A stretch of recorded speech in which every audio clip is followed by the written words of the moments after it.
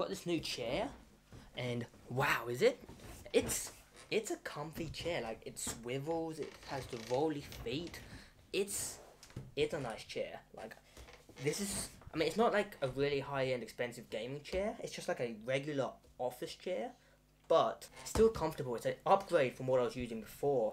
I was actually just using these fold-out chairs. They were cool because I could just fold them up, store them away when I wasn't using them, but this is nice. Intro.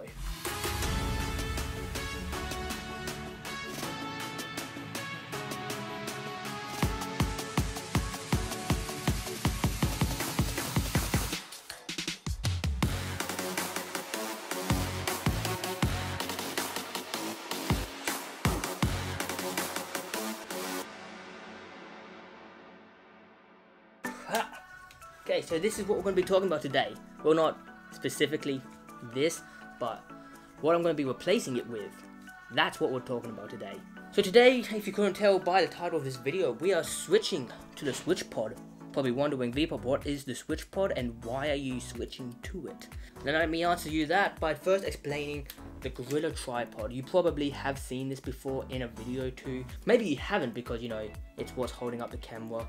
But essentially, this is a very popular tool, camera kit piece in amongst filmmakers and vloggers, especially vloggers, because what you can do is you can get the legs and you can, you know, stretch them out kind of to a weird little like extension of your arm, and you can be vlogging, and then you can later on when you want, you can just quickly set up the Joby Gorilla Tripod as a tripod being in its name. But the only problem with this setup is that sometimes there's just wind, or maybe you just slightly not set this up properly, and it's gone. That's it. Your Gorilla Tripod's fallen over, your camera, your lens with it, and I can't have that happening to my future cameras or my current camera being the M50. If you haven't checked out my kind of review on the M50, I'll link it down below and in the iCard, or where I think the iCard's there. Pretty sure the iCard's there. I'm putting money on it. I'm pointing to that corner. iCard is here. So go check it out if you haven't already, but for some reason it's doing really well. 104 views. It's unheard of for me. I get like 20 views per video, but that's probably because most of them are about me. So lucky that this video isn't about me. This video is about the SwitchPod. So let me just show you the difference between the Joby Gorilla Tripod, which has been I want to say sturdy, but it hasn't been a sturdy companion. This is the SwitchPod. As you can see, it's already like, hold on. When you've got the Gorilla Tripod and the SwitchPod in its compact, compact. I want to say compact. It's not really compact, the Gorilla Tripod, but the SwitchPod, on the other hand, I mean, that's impressive. No, so not only is the SwitchPod a lot thinner and more, you know, nicer to hold, because I don't know if you can really see, but it has these kind of grooves. It's got these grooves for your hand to, like, and that's where your hand is meant to grasp, and that's just, it's a lot more comfortable than holding the Gorilla Tripod, where you have to go and start really twisting the legs and then folding them down, folding them just the right way to kind of get your hand in there, and even then your hand doesn't exactly fit in there. So yeah, that's just two things that this SwitchPod has over the Gorilla Tripod. The way that it feels in your hand when you're just holding them, and not to mention, when I'm holding the SwitchPod, I can just hold it like, kind of like I'm holding a gun, I guess. Like, my arm is just going straight out, camera is still, hold on.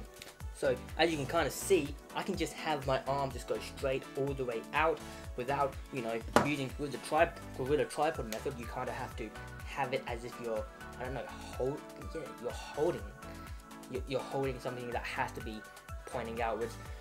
This, it's got a perfect clean grip where you can just hold it out in front of you. Don't really have to be damaging your wrist. I don't think it damages your wrist, but it's kind of nice just to have the ability just to hold it out here, and just the camera can get a perfect view of you, even if the field of vision of your lens isn't the best.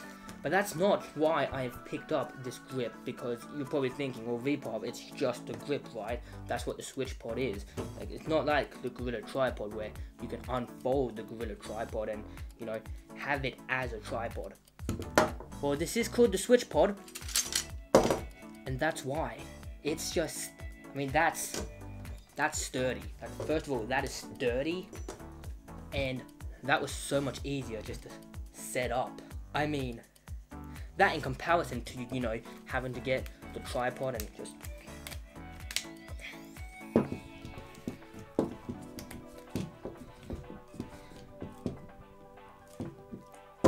And then you just gotta hope that this thing doesn't fall, because, you know, sometimes they're not reliable. You just don't have time to, you know, properly set it up. You need to quickly run and gun, just set up your camera. SwitchPod, easy to set up, easy to go back to vlogging mode, and it's just a wonderful thing. Another concern I do have about my Joby Gorilla tripod, because it is unreliable, it has fallen, just because, like, when I've had it just sitting like this, it has fallen off my desk. Now that might be in part because I didn't, you know, set it up properly, but also it's the fact that I have to set it up properly. Like, there's only one way to set the SwitchPod up, and that's correctly. You don't have to guess. There's no, it's just what you see is what you get. It just works. That's what I love. It just works. So yeah, my Joby Gorilla tripod has kind of fallen off my desk a couple of times. And, you know, I guess after falling off my desk a few hundred times and, you know, just falling over when I'm vlogging, you don't get to see that part because it's a bit embarrassing. I guess the legs have just become, like, you know, a little creaky, I guess. Not as that strong. And sometimes they just pop off when I'm trying to, like, you know, adjust it. Oh, there we go, just popped off as I was trying to adjust it. Of course, easy fix, it does just snap back in place. But the SwitchPod here has aluminum, just move please. But the SwitchPod has aluminium. I'm from Australia, so I'm meant to say it aluminium. But I watch a lot of American YouTubers, and at every Apple event, they say aluminum. Plus, aluminium just sounds like too many syllables. Aluminium. Aluminum. I know, I feel like aluminum just flows off the tongue better. My personal preference. Let's get back to the SwitchPod. A downside to the SwitchPod is that there is no ball head, so what's great about... Hold on. See, look how handy that was. So what is great about the Joby Gorilla tripod is that it does have the ball head, so, you know, if you do not have it perfect, like say if it's leaning a little too far back, you can use the ball head and just make that micro adjustment so the camera is facing you. Can't do that with the SwitchPod out of the box, but what you can do is just take the ball head off of the Joby Gorilla tripod, the inferior product, and just put it on the SwitchPod. So yeah, that's an easy solved problem, but maybe you don't want to do that, or maybe it's your first vlogging tripod and you don't have a ball head around it and you have to go buy a ball head, and yeah, I guess that's a little inconvenient, but I think that the SwitchPod still is just 9 times out of 10, it's got that height to it. Especially if you're sitting down. Maybe if you're vlogging out and about and there's nowhere to really sit down the tripod except for the ground, then yes, that might be a problem, but I'm just gonna switch out this ball head, but that's just me. Another thing that comes with the ball head is the quick release plate for the Joby Gorilla tripod. This may be a downside, it might be an upside depending on how you look at it, but the SwitchPod doesn't have a quick release plate. It's just the thread, which is which you can remove the camera just by tightening and loosening this kind of knob. I don't know if you can see that. Please focus. See, it's so thin, won't focus. So the SwitchPod does have this little knob that you can just turn and release the camera. If you want to attach the ball head to the tripod, it's really easy because of that knob, and I think that's a win, because as someone who owns a lot of different tripods, like I have the Veo 2 Pro tripod, again linked in the description to that video, and I also have the Joby Gorilla tripod, which I might keep using, I guess. And I also have the Ronin SC, so that takes another release plate. So I'm always switching out plates for this camera and my M6, so I guess it's really nice to not have a plate. That's just me, might be a downside for you, but for me, it's kind of a bonus. I really need to get like a dedicated mic. Now, if I haven't finished selling you on this product that I am not sponsored by, I would like to just show you that this one last thing that has been annoying me about the Gorilla tripod for ages. Like ever since I've been using it for vlogging, it's just kind of annoyed me slightly. This is my camera bag that I'm currently using. It is the Lowepro Freeline BPAW350.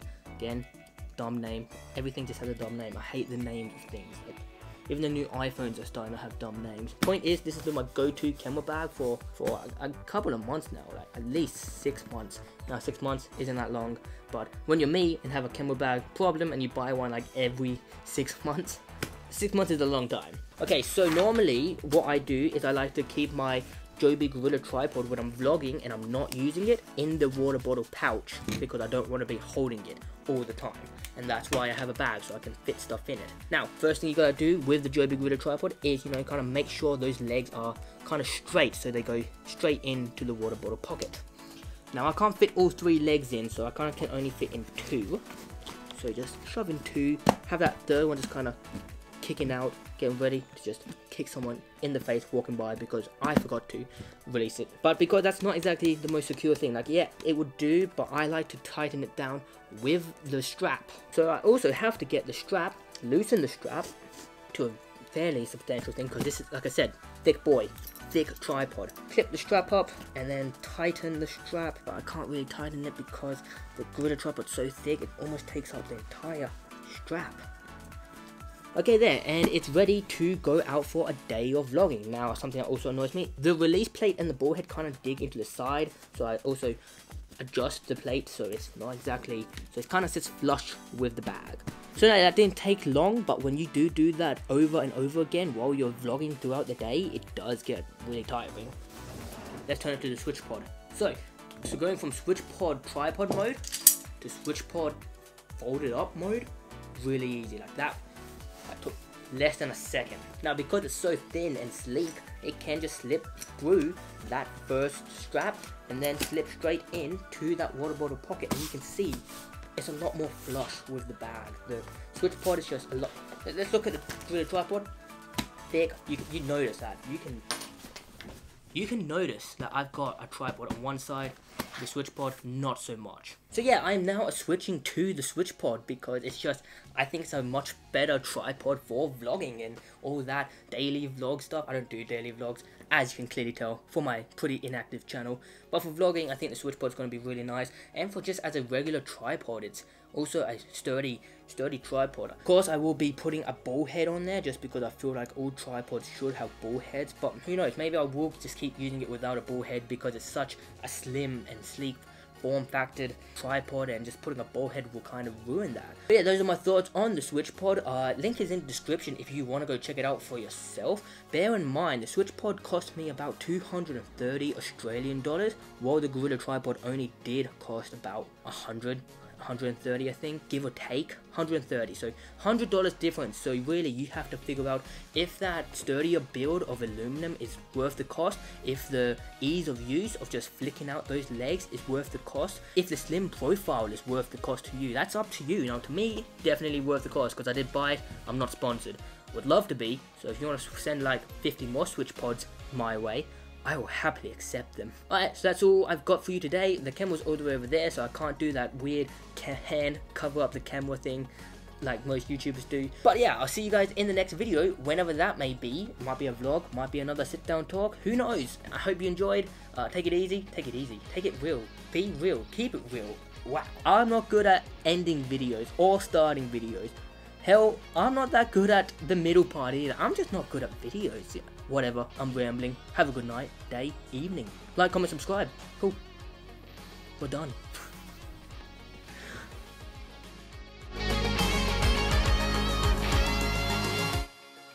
Light's just, it's really handy. Okay, yes, we are rolling. Wonderful. Testing. What are we talking about today? It's a good question. Maybe you haven't because it's been... Maybe you haven't because that's what... Maybe you haven't because, you know, it's what's holding up the camera to be making these videos. Good thing this video isn't about me. It's actually about switching to the... Oh my god, this is in 4K. I just realised. Still looking at my face. Still looking at my face. Can I look at my face? My face is nowhere here. Another thing about the SwitchPod is that it doesn't have a quick release plate. Now that may be a downside. Another thing about the SwitchPod is that it doesn't have a quick What else about this thing do I like?